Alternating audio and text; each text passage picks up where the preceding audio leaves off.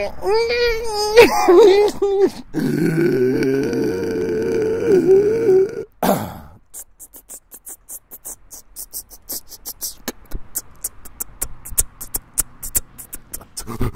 Internet. This is Chase Pebworth.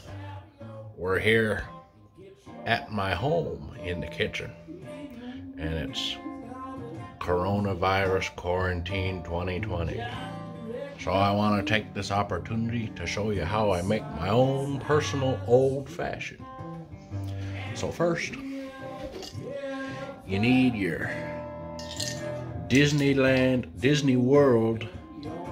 Walt Disney World 25th anniversary cup.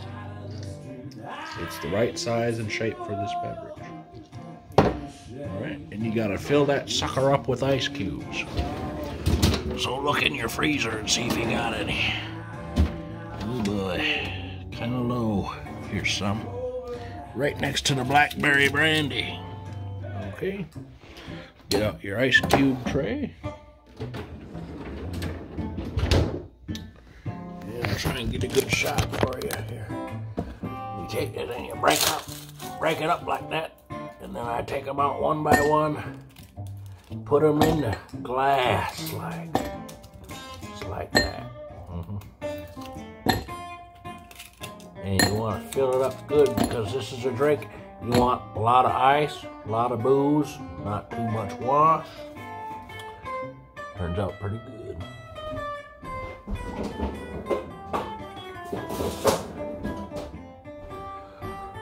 So, since this is Southwest Wisconsin, what we're gonna do is make a Kessler Old Fashioned.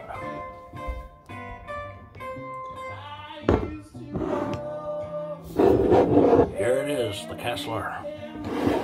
So we're gonna take this and fill it up, I don't know, about halfway.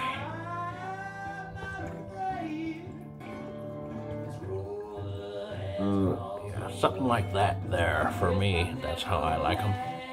And then we need to get our bitters and our sugar water.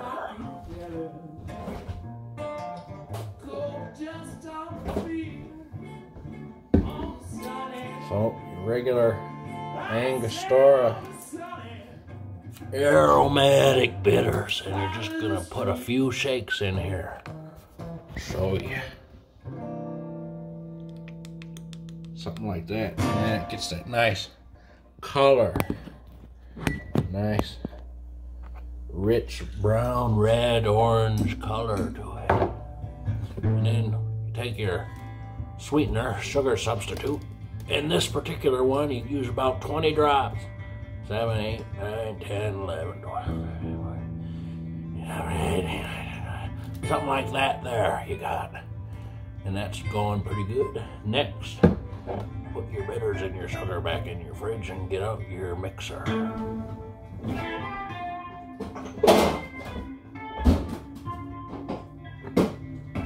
So this is an old-fashioned sweet, so I'm going to use 7-Up, but I avoid the sugar, so I've got Diet 7 along with the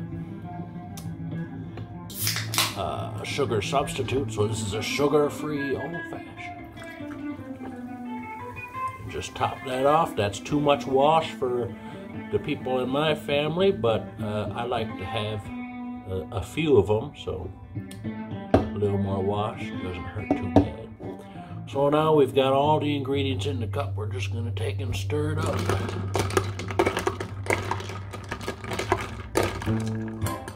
Now normally, you'd also want to garnish this with some a cherry and an orange, be a good garnish, or maybe mushrooms, olives, whatever you like.